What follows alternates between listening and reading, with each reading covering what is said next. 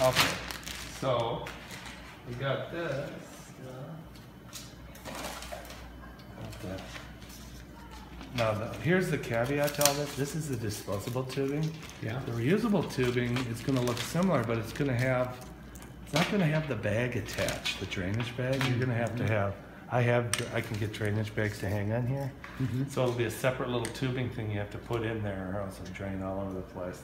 So this is all one system, but the reusable stuff has, like I told you, also has the bottle spike. So there's more like 3 components to the reusable stuff. I forgot whether you're used for to this. use You just press tune. Yeah, prime tune. I'll show you how to do that once you Okay. start. I just want to get all this ready here. This is a mess. What's going on? There we go. Okay. And yeah, and then I need a sleeve really quick, which I have right here. Got all the supplies. Kind of a mess. All right, here we go. Right here. So we've already got the tip on. Yeah, that's nice. The only problem is I need to have a big enough sleeve to. We'll take this. Here's a wrench. But I'm going to get you a bunch of MST tips. I have a ton of them, and you'll be able to use those for. That will last you a lot of cases. I think this will fit now. Yeah, well, I think so. That should be just fine.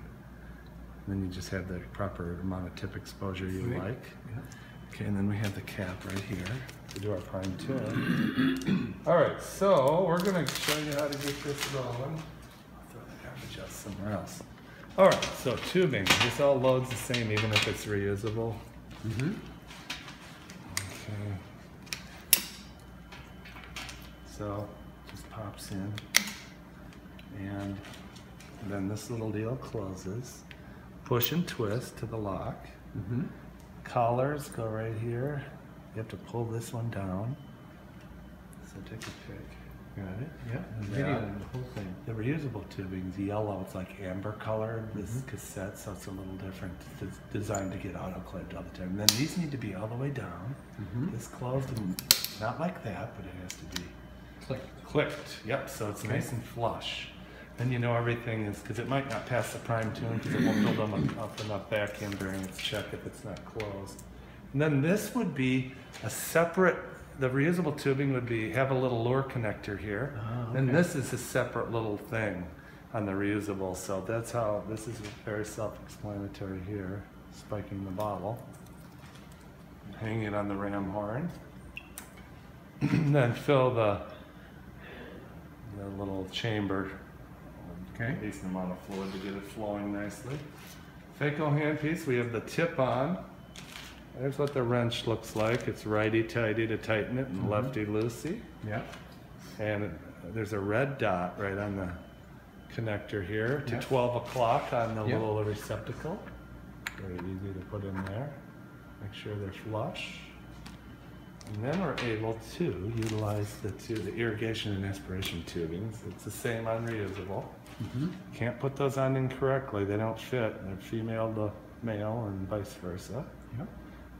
Give them a little bit of a push and a twist so they don't come off when you're doing your case. We don't want these popping off during surgery. And then I'll put this around so we can see. Remember, what we did here is we selected the doctor. Then we selected prime tune to get into that prime tune screen.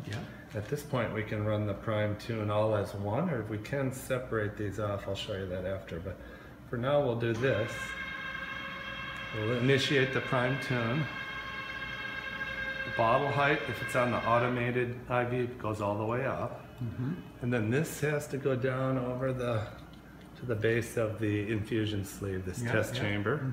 And it's good, if possible, to have it kind of resting up on the tray, or if you guys had a separate male stand, you could do that. Let's push this back.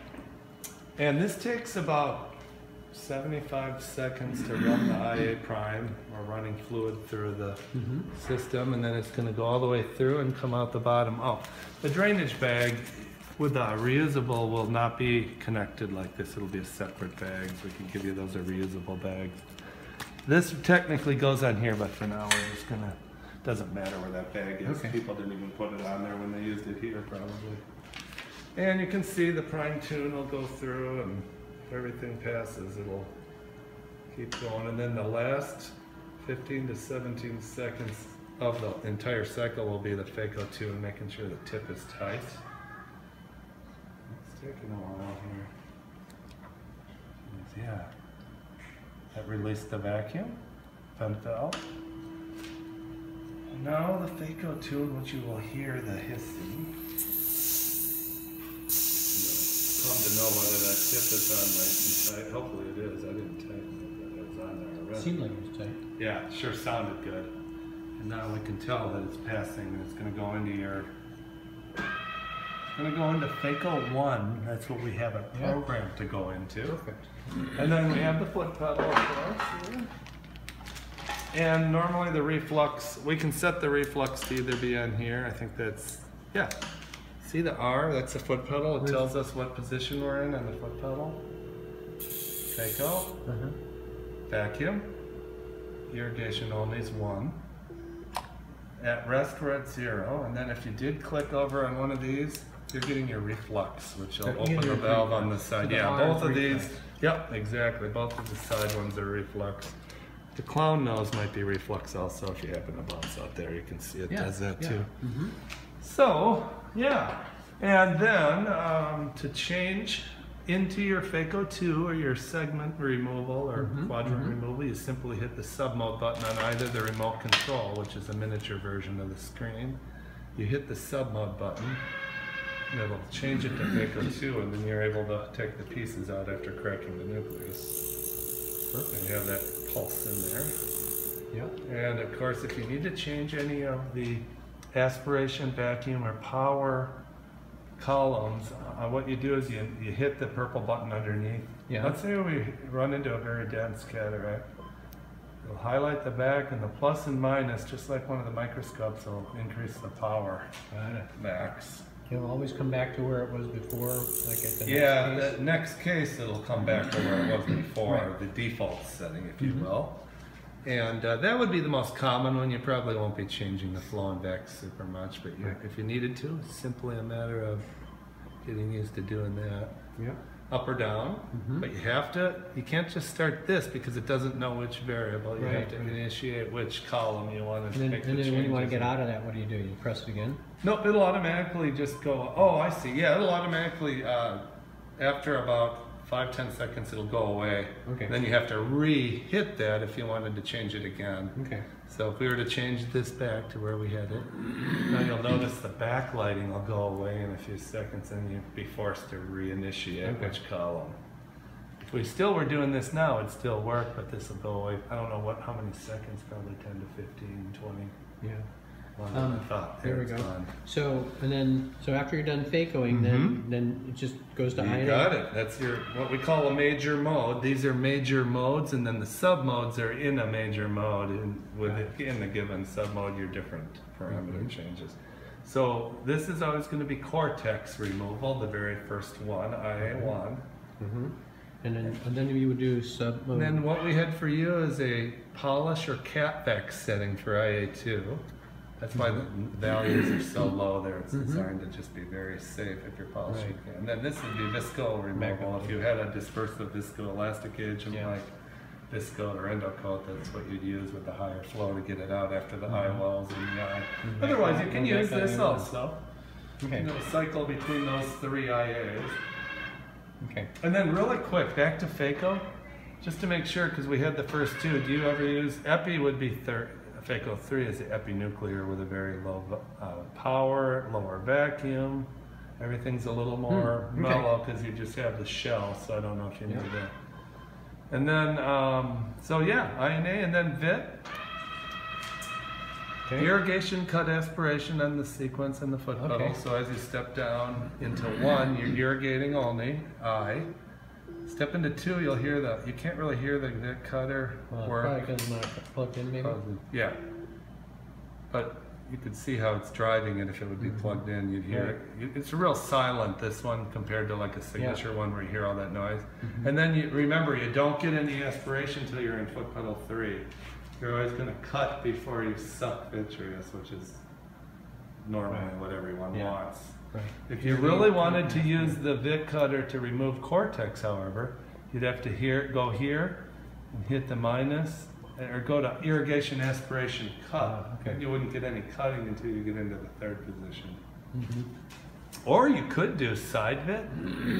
So if you're stepping down in the foot pedal, now you're not getting any vit cutting. That's what I'd actually use for IA, because until you would go sideways, see how it's going to 450 when I hit. That would be a way to initiate the cutting only on the left, on the side switches, the little left or right switches. Okay. Okay, so that's that. Yeah, and then this, let me show you the vit. Of course, that plugs in here. Oh, weird. Missing the tip. Yeah, so we need to get, we'll get the cover on here, but this could be out of here. So this plugs in very easily. There's little red dots that plugs into the middle one here where it says vit.